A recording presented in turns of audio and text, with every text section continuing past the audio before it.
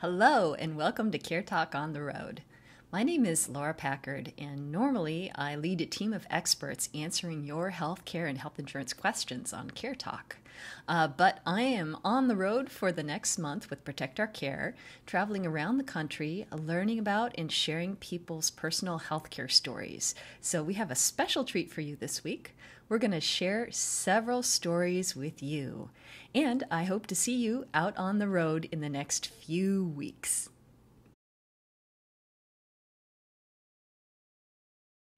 My name is Follayttar. I began fighting for healthcare for all and healthcare parity when I was 14 years old, and I am 46. And recently I've encountered a new pharmaceutical support, the medication that helps me eat. I was diagnosed with a rare cancer earlier this summer, and I've lost about 80 pounds due to a loss of appetite.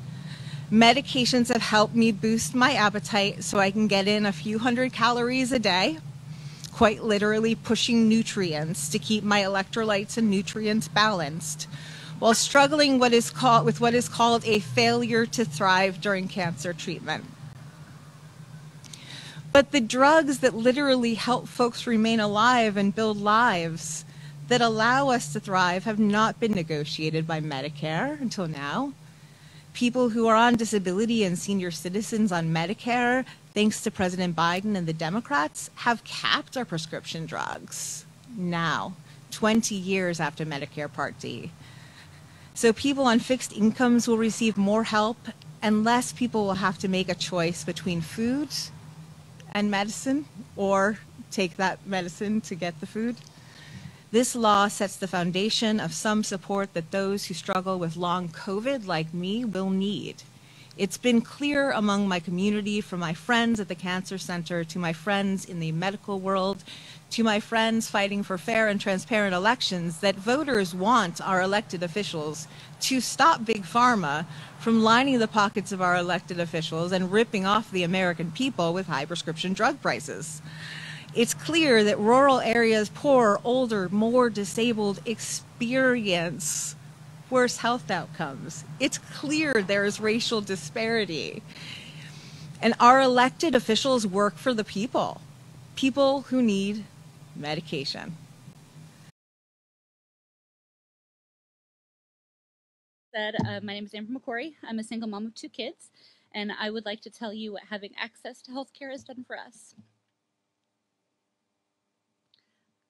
I had hoped I would hold out a little bit longer.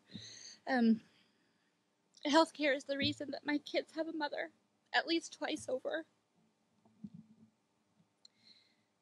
It's the reason my 9-year-old daughter can now walk and no longer needs her wheelchair. It's the reason my son is as well adjusted as he is. Healthcare has enabled us to find a medication that, along with physical therapy, means she can walk and run again. She doesn't need someone to push her in her wheelchair at the back of the pack.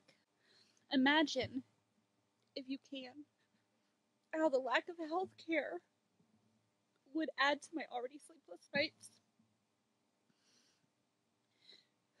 With as tumultuous as our lives have been these last years, our mental health has taken a significant hit. Not only myself for my struggles and my daughter for hers.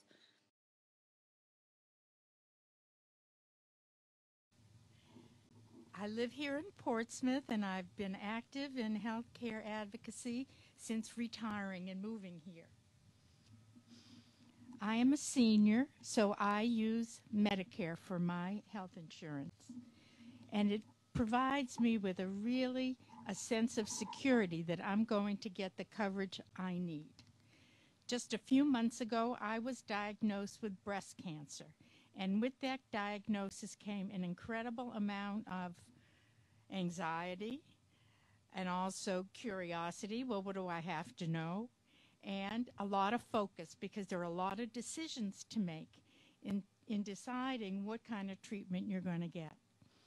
But one thing I could feel secure in was that my health care coverage was not going to be interrupted, and that it would be comprehensive, and that it would allow me and my husband and my family to continue to enjoy the life that we have. Without health care, being basically a sword of Damocles over our heads, and I think every American deserves that.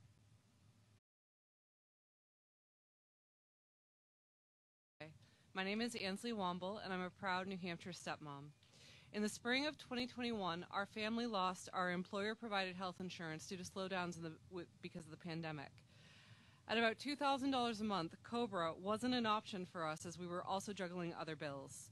Like millions of other Americans, we were struggling in ways that we hadn't before. A loss in health insurance meant choosing between stopping necessary medication or paying hundreds of dollars out of pocket. At a time when we needed it most, mental health care wasn't accessible. I had no idea how to do this. How to pay for medications for my daughter out of pocket, how to sleep at night worried about emergencies and potential bankruptcy with hospital bills. I was overwhelmed and afraid. When you're facing that much stress, following applications, trying to navigate systems, it looks like you're looking up at a mountain from the bottom up and you don't know what to do. I felt like I was drowning, and the supports I had leaned on throughout the pandemic, such as mental health care, wasn't there. Thankfully, I was able to reach out to a friend who connected me with an ACA navigator. Her name was Nancy, and she was in Northern Virginia. I remember because of her warmth and kindness that afternoon. Over the phone, Nancy walked me step by step through the application process, through pay statements, through passwords and security questions all over the phone. Her patience was stunning, and line by line we figured things out. We were states apart, but it felt like she was holding my hand in my kitchen at my table saying it's going to be all right. After months of fear, stress, and worry, there were definitely tears of relief that day. And do you know what? Nancy was right. My family qualified for insurance through the ACA marketplace. My daughter was able to continue her medication, which helped support her quality of life. I was able to access mental health services. I could sleep easier at night, knowing we were covered if, heaven forbid, an accident should happen. When my husband had work again, we regained insurance through his employer. The ACA marketplace caught us when we needed it most. I am grateful to hear our elected officials are prioritizing access to health care through the Inflation Reduction Act. Because they did this in the past with COVID support, our family was able to be covered during a stressful time. Because of their continued support with the IRA, more Granite State families like mine will be able to sleep a little easier at night knowing that health care isn't something I have to worry about. Hello, my name is Nancy Glynn, and I'm a campaign director for Moms Rising. This is extremely personal for me because I know what it's like to be without health care. In 2020, I was self-employed as an independent contractor, and I didn't have access to any kind of benefits. I couldn't afford health insurance, and the premiums for the plans that were offered in the marketplace were way out of reach for my family to be able to afford. Without health insurance, I avoided going to the doctor, even though I knew something was wrong. I was tired all of the time, the fatigue was heavy and debilitating, and I struggled to get out of the bed in the morning. To be honest with you, I think we all know somebody who doesn't go and get the help that they need when they know that they need it because they're afraid of the cost of health care is going to face them. In 2021, I hit a low point when my father passed away. He was a type 2 diabetic, and fortunately, before he passed away, he actually did have a conversation with Congressman Pappas and shared his story about having to ration medication in order to be able to afford it as a type 2 diabetic. He had a heart attack in his sleep due to his diabetes. I miss him every single day, and the grief just added to that layer of fatigue that I was already feeling. I knew that I needed help. Fortunately, at that time, I had started my position part-time with Moms Rising, which provided me health insurance. I finally scheduled a physical, thinking we would discuss treatment plans for depression. But because I had not been to the doctor in 4 years, they decided to run a complete blood panel on me. When the results came back, I learned that my fatigue wasn't just caused by depression, but like my father, I also had type 2 diabetes. And my liver was on the fritz. Without proper diagnosis or treatment, I was told that the diabetes was going to take a horrible toll on my body. My results were actually so bad that even though there's usually a month-long wait list to go and see a specialist, I was seen the very next week to be able to get the supports that I needed. I'm extremely grateful for the care that I received. With the support of a team of doctors, nutritionists, specialists, as well as proper medications, I was able to make a change in my diet, add in exercise, and I'm now in a totally different place. I lost over 80 pounds, and I regained all of the energy that I needed to keep up with my 10-year-old son, Hunter, here. I can go jump on the trampoline with him. We do Ninja Warrior courses together. And yesterday, I ran a half marathon along with my colleague, Sandra.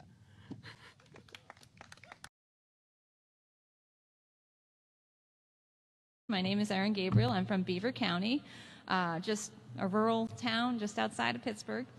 I've done a lot of these bus tours before with Protect Our Care, and it's always been under the former administration of He Who Shall Not Be Named. It was great to be here with you all this morning to actually celebrate some accomplishments instead of defending things. For those of you who don't know me, let me start off by telling you a little bit about my family and why we've been working with Protect Our Care for these many years. I'm a mom from rural Beaver County. I have 3 amazing kids who are all growing up way too fast, and we all know kids can be expensive.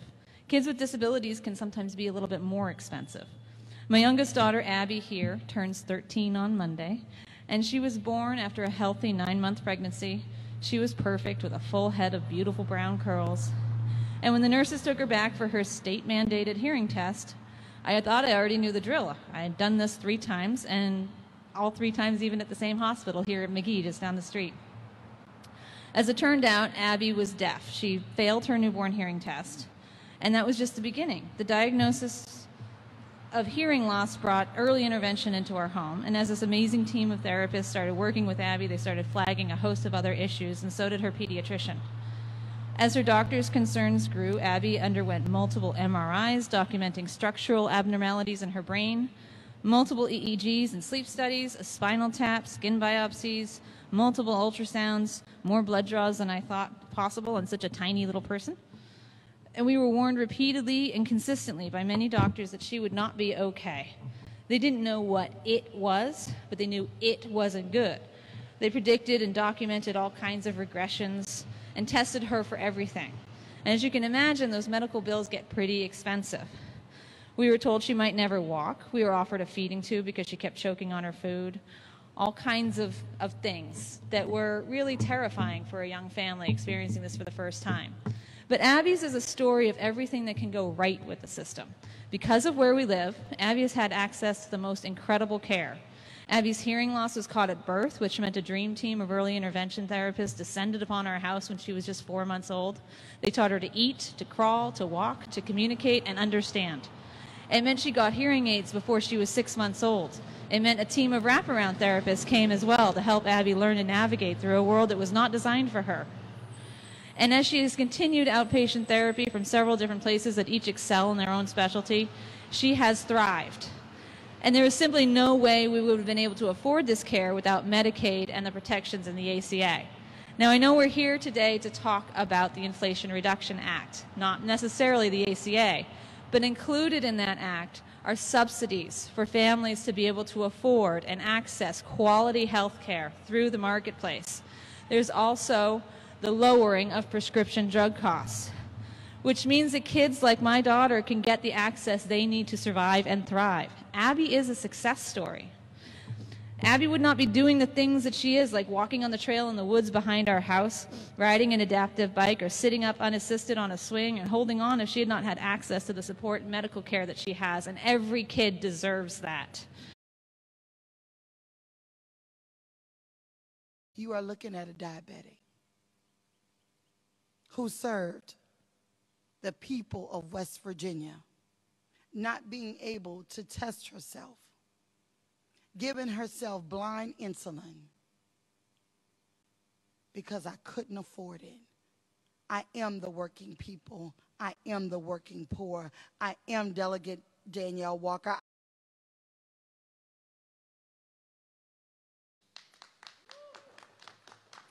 Now, let's say first step forward. I'm not done. I'm not done fighting. because 1 in 4 diabetics in the United States ration or go without their insulin due to affordability. 1 in 4. How is that acceptable in the United States of America? Now, I want to remind you what was just stated. Not one Republican voted for lower drug costs for our most vulnerable and elderly citizens in the United States. Not one. How is that acceptable? So now I'm going to talk about where do we go from here and give you a little bit of my story. I was diagnosed with type 1 diabetes 28 years ago. Prime of my life, healthy as a horse. No idea. Woke up one morning and boom, my life was changed forever. The trajectory, I was getting ready to graduate from college, and the whole trajectory of what I had studied for and worked so hard for changed in an instant. Everything. Because I had to be able to afford medication and to afford my health care. That's when insulin was $25 a month for a 1-month supply. If I lose my job today and I have to go get my insulin refilled, it's a minimum of $1,200 for a 1-month supply. I'm just gonna, I brought props. I have to carry this with me 24/7. I have an insulin pump that is attached to me 24/7 and a continuous glucose monitor that's on my body 24/7. This small vial of insulin, this liquid that keeps me alive, retails for $300. Without insurance, I would pay $1,200 a month because this small vial lasts me a week. That's it. So if I'm underinsured or don't have insurance, it's pay or die. Because there is no negotiation. There's 3 insulin makers in the United States. And they're all priced in lockstep, all 3 of them. So there's nowhere to go, nowhere to turn, nothing else I can do. I can last maybe 5 days without insulin. And I've done it. Right after my divorce, I found out that the insurance that my company provided wasn't all that great. My insulin cost as much as my mortgage a month. This was just about 5 to 7 years ago. I had to ration for a year. And if you don't know what that's like, it's terrifying. I'm a single mother. I had to go to bed every night after skipping an insulin dose, wondering if my 10-year-old daughter was going to wake up and find me dead. Are we the greatest country? Does that make us great? This little bottle of insulin is just the liquid. I have to get it into my body. I have to be able to test my blood sugar. So I'm just going to show you what I use every month.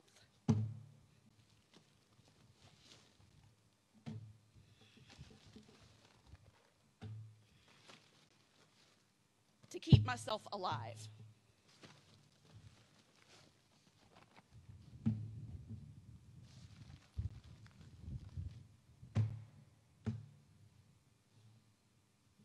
So the insulin is just one piece. And I have to have backups for my backups. What if my insulin pump doesn't work? I gotta have something else.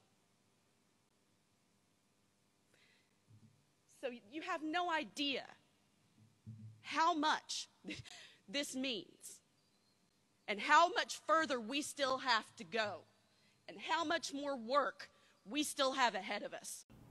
Thanks for listening to CareTalk. And please stay tuned as we have more episodes from On the Road, and we're back in November to answer your healthcare and health insurance questions. And keep in mind that November 1st starts open enrollment. So if you don't have health insurance, or if you're thinking about switching your health insurance plans, you can go to healthcare.gov now and start thinking about your options. Thank you.